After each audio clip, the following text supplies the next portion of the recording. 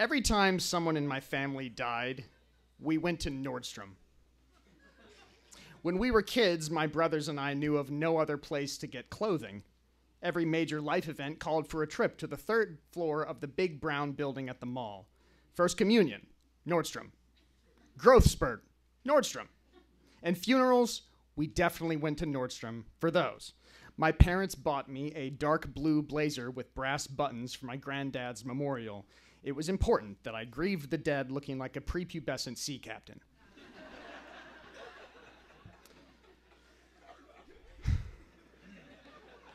My parents wanted me and my brothers to look nice, and they had the resources to do it. They liked showing us off to the congregation every Sunday. Maybe they thought it would make it easier for God to locate us if we all looked like we had a 10 a.m. tea time. There they are, the Almighty would say from some celestial viewpoint. There stand the Hannify brothers. They're the ones in matching khakis and Ralph Lauren button-downs. Everyone knows God only has eyes for those who shop Nordstrom's half-yearly sale. My mom's favorite time to shop was back-to-school season. She flipped through the hangers with speed and precision, selecting the best graphic tees and cargo shorts, deciding for herself what I would wear while giving me the illusion of choice in the matter. For years, she convinced me that clothing should be roomy. Even though I was short and skinny, I wore nothing but large t-shirts. If a stiff breeze had caught me at just the right angle, I could have taken flight. Despite my mother doing most of my shopping for me, I had some preferences. I avoided certain colors, believing I couldn't pull them off. I just wanted to blend in, and daring to wear a yellow shirt to school would have drawn more scrutiny than I was already getting for choosing to wear skate shoes. The shoes slapped me with the label of poser, a universal term for just about any Southern California kid in search of an identity. If you wore skate shoes and did not skate, you were a poser. If you dressed like a goth and didn't like 9-inch nails, you were a poser. If you wore a trench coat and never shot anyone, you were a poser.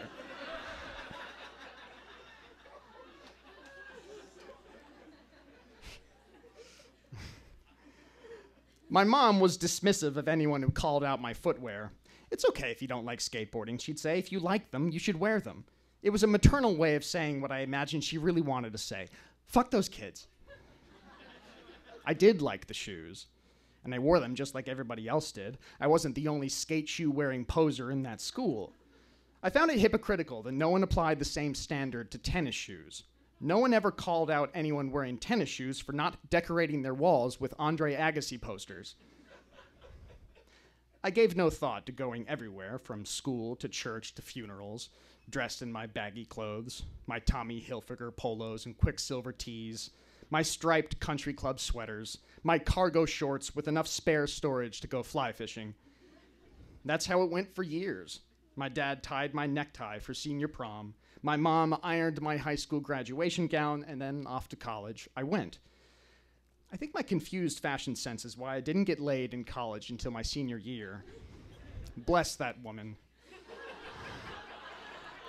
She must have looked past the voluminous curtains of my appearance to see the man underneath. Years later, I dated a woman who taught me how to dress. She texted me and told me to pick a day to go shopping. It was difficult to make room in my busy schedule of playing Diablo 3 and masturbating, but somehow I found the time. We headed into the mall, and my first clue that this was going to be a shopping trip like nothing I'd experienced before was when we walked straight past the Nordstrom. But that was Nordstrom. That's where they keep all the nice clothes. Into Express we walked. This couldn't be real. The only stores I was aware of that weren't Nordstrom were Sharper Image and Sam Goody. But in this store, I saw no Vortex fans or Blink-182 albums. What I did see were mannequins wearing slim-fit dress shirts, chino-style pants, and shorts that ended above the knees. After selecting a number of items from the racks, she directed me to the dressing room and followed me inside. It was the most subversive thing I'd ever seen anyone do. I removed whatever large shirt I was wearing that day and stood there, bare-chested, while she thumbed through the hangers for the shirt she wanted me to try on. I noticed they all said medium. I slipped it over my head and immediately felt like I was choking. It was too small. Send it back. I only wear larges. But when I looked in the mirror, I saw something astonishing. Even though I hardly ever exercised, I saw muscles.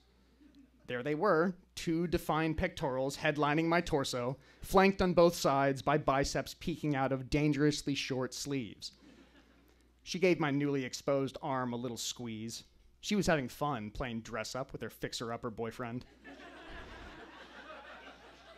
It occurs to me now that I was likely not her first project, nor was I her last. But at the time, I knew I would follow her wherever this journey took me. Men are pliable when they're getting laid. The next stop was the jeans section, and I was always particular about jeans. I knew my waistline and length as well as my own social security number. But she showed me it wasn't the size I was doing wrong, it was the style. I had been wearing jeans more suited for demolition jobs and construction sites. Oh.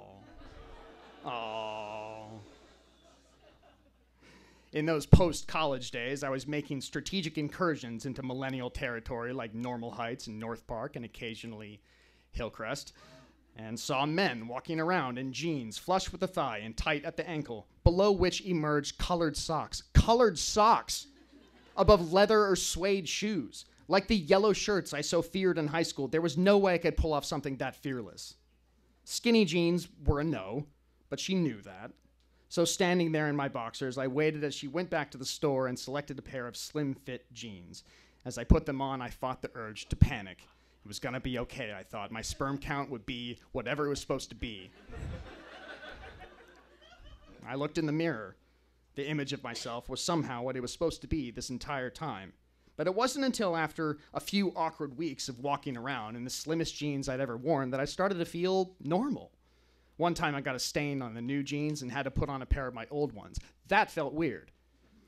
Once her grand work was completed, my fashionista girlfriend dumped me. Another boy fixed, she might have said to herself, as she reclined at home, smiling between sips of Pinot Noir.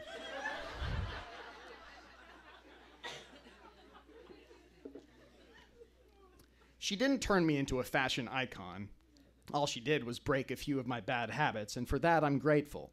Because if I kept dressing like a teenager during my dating years when presentation truly mattered, I may have never met my wife.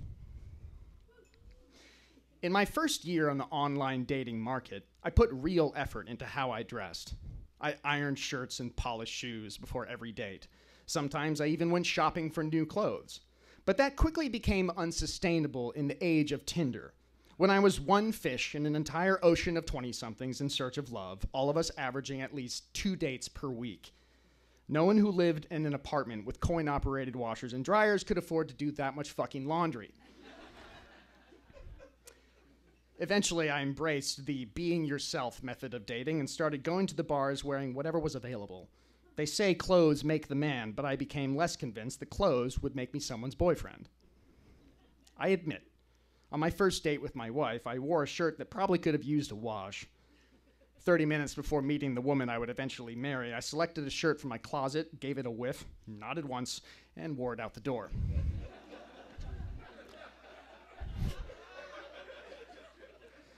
Guilty.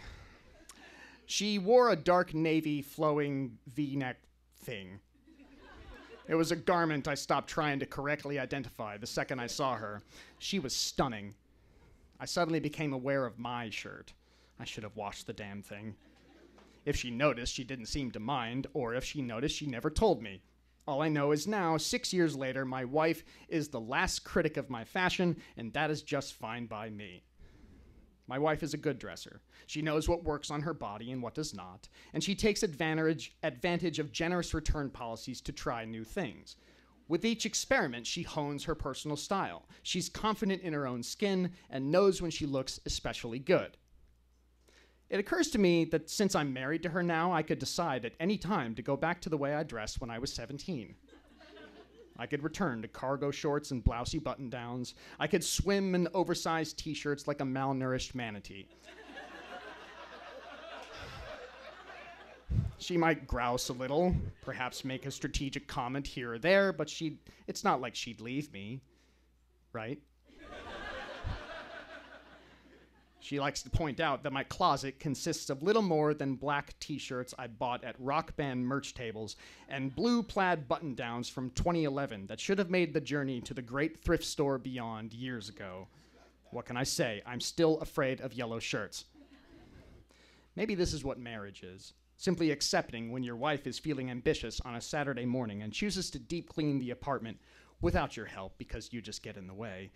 And you're so immersed in video games that you don't notice when she raids your closet and mercy kills half your clothes. She does this out of love. A tough kind of love. A love that says, I care how you look, but more importantly, I care how you look when I'm standing next to you.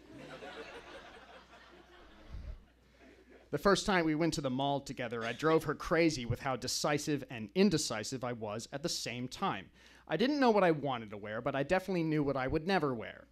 She'd vanished for several minutes into the store, then returned with an armful of patterned shirts that I dismissed one at a time until she pursed her lips and glared at me. Nowadays, she just buys shirts and makes me try them on. I'll never like it the first time. It's too trendy, I say. It's too showy. But then a day later, I wear it, and it's my favorite shirt ever.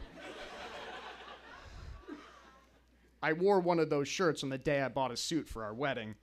She asked me if I wanted her to come with me to help me decide on a color, but I said no. I thought it would be healthy for me to do this on my own. The tailor gave me a firm handshake and welcomed me to the back room, where he presented a well-used book of fabrics and illustrations, buttons, and possibilities. He wanted to know what I wanted, what would mean the most to me on the most important day of my life. He asked me questions about pocket squares and cufflinks and what my groomsmen would wear, leaving no detail unconsidered and no preference unaddressed. And a few months later, I straightened my tie in a hotel mirror 2 hours before saying my vows. I wore a perfectly tailored suit with my full name embroidered above the left interior pocket. I had chosen every aspect of it down to the very last stitch. It was the finest garment I'd ever worn, and I can say as a matter of hard, undeniable, unbiased fact, I looked good. Then I watched my wife walk down the aisle toward me, and I realized I didn't look nearly as good as her. She was an empress, in white and pearl and glinting sequins, little crystalline bursts that slowed time as she moved. I'd never seen her eyes so blue. I had never seen her smile so wide. She took my hands and looked me up and down in my suit. She liked what she saw. Of course she did. She had picked out my shoes. Brent Hannify, ladies and gentlemen, Brent Hannify.